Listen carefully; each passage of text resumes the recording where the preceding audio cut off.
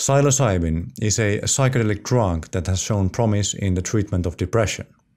Just a couple of days ago, a study was published where psilocybin was compared to a conventional antidepressant for the first time ever. Now, is psilocybin the miracle cure some people have been waiting for?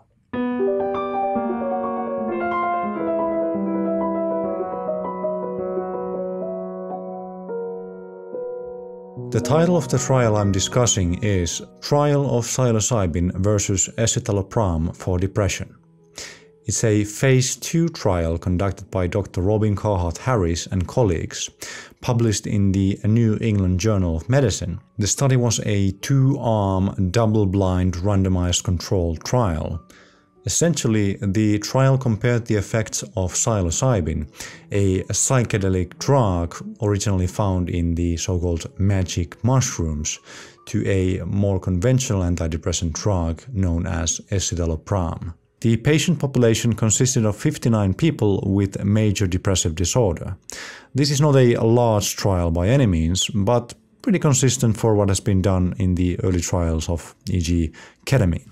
Out of the 59 patients, 30 received a hefty dose of psilocybin and 29 received the placebo, or in this case, a minimal amount of psilocybin thought to be essentially inactive. The psilocybin condition consisted of 2 dosing sessions of 25 mg of psilocybin each, with 3 weeks in between the doses. In addition, these patients took daily placebo capsules for 6 weeks. The Escitalopram group received only a dose of 1 mg of psilocybin in the 2 dosing sessions, and took Escitalopram instead of placebo capsules for the 6 weeks in a similar dosing schedule.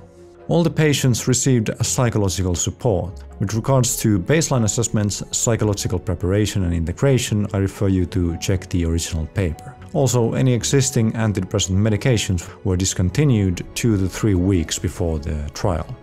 The primary registered outcome of the study was a change in the Quick Inventory of Depressive Symptomatology, or KIDS, a self-reported questionnaire of depressive symptoms.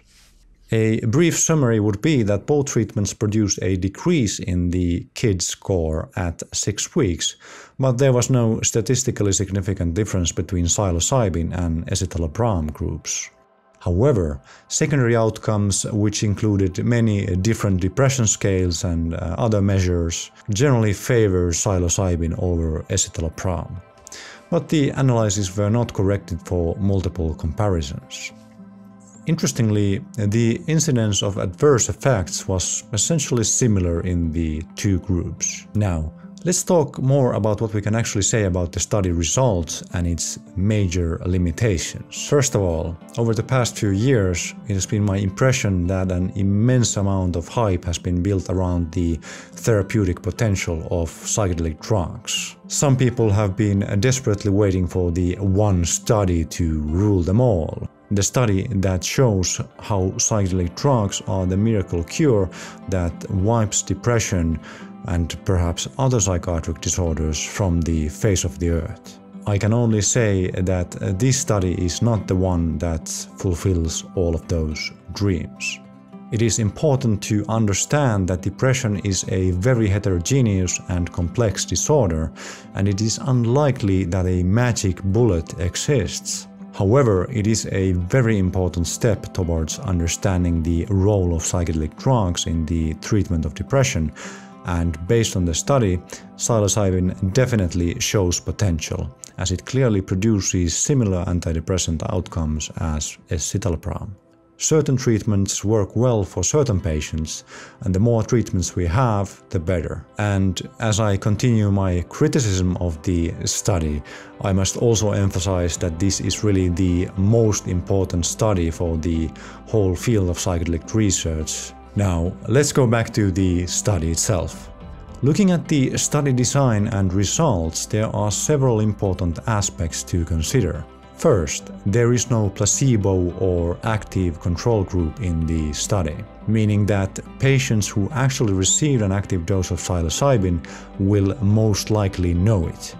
Moreover, the people present in the treatment and integration of the psychedelic experience may also become aware of the treatment condition, since a psychedelic experience can be a strong one, and likely the patients will have strong recollections of their experience.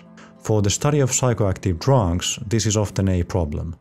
Having no placebo group also means that it is impossible to distinguish the placebo effect and the role of psychological support from the effects of the treatments. Here, I would be most interested to see a trial comparing the effects of psilocybin to those of ketamine, since ketamine has been studied already for a couple of decades now and has been shown to be a very effective, rapid-acting antidepressant treatment. Ketamine is also accompanied by a set of psychoactive effects and immersive experiences, although different from those of psilocybin. Second, while the secondary outcome measures suggest that psilocybin may be better than escitalopram, the study was not designed with corrections for multiple comparisons in mind. And as the authors point out, they cannot really draw proper conclusions from these tests. Also, the population recruited for this study was not random. Instead, most patients self-referred to the study. Recruitment messages circulate among people enthusiastic to get psychedelics promoted as treatments, and this may create a bias for the study. In contrast, conventional antidepressants can be thought to have a poor reputation as medical treatments. While the impact of these factors can be quite difficult to estimate, it is important to keep in mind that they may have an effect on the study outcomes. Moreover, the selection process excluded a large number of applicants. Ultimately, out of 1,000 patients, only 59 were selected to participate in the study. This is a highly selected portion of depressive patients, which may not represent the larger population. As the authors pointed out, the period of 6 weeks may have been too short for the full effects of escitalopram to emerge. Conversely, it will be interesting to see in future analyses how the effects of psilocybin may be sustained for the following months. One thing to point out is that the patient population was not considered treatment resistant in this trial. Ketamine has been shown to be remarkably effective in treating this population of patients, and it remains to be seen how psilocybin ultimately compares to the effects of ketamine. Now, can we say that psilocybin is as effective as escitalopram? Well, it certainly looks that way. But this study was not a non-inferiority trial, nor did it aim to establish equivalence. Ultimately, a much larger multi-site, active, placebo-controlled, randomized, double-blinded trials are required to answer the question of the effectiveness of psilocybin for treating depression. For now, we can only say that psilocybin has shown antidepressant potential and it has passed the first true test, but it must still go a long way before it's accepted as an effective treatment option for depressive patients.